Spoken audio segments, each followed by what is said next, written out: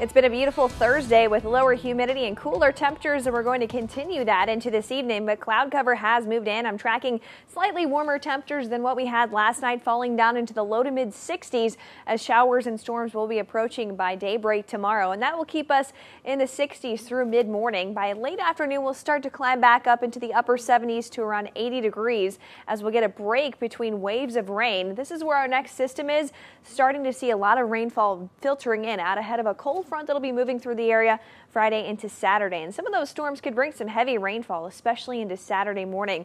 Here's what it looks like hour by hour. You'll still be left with some scattered showers and storms out the door tomorrow, so make sure you have your umbrella on hand.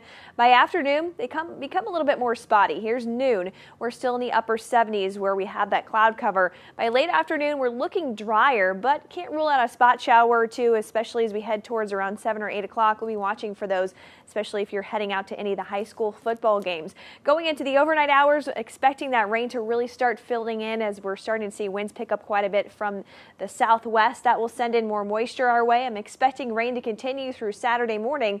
Here's 3 o'clock. If you have afternoon plans, most of that rain will start moving off to the south of I-70 by that time, but we are left with cloud cover throughout much of the rest of the afternoon and evening, clearing out for Sunday. So the back half of the weekend is looking very nice with lower humidity.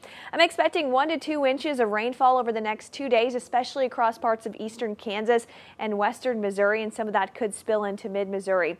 Here's the tailgating forecast. If you're heading out to the Mizzou football game on Saturday afternoon, we should still have a few showers or storms around by the tailgate time, which is around noon, but as we approach kickoff, we'll be warming back up into the low 80s and rain should be moving out of the area. The rest of the weekend is looking nice, especially Sunday. Definitely get outside if you can. We'll see plenty of sunshine and a high near 83 with low humidity, warming up a little bit by Labor Day as we're climbing back up into the upper 80s. Tuesday is our hottest day of the next 7 as we're warming up into the 90s, but a cold front comes through.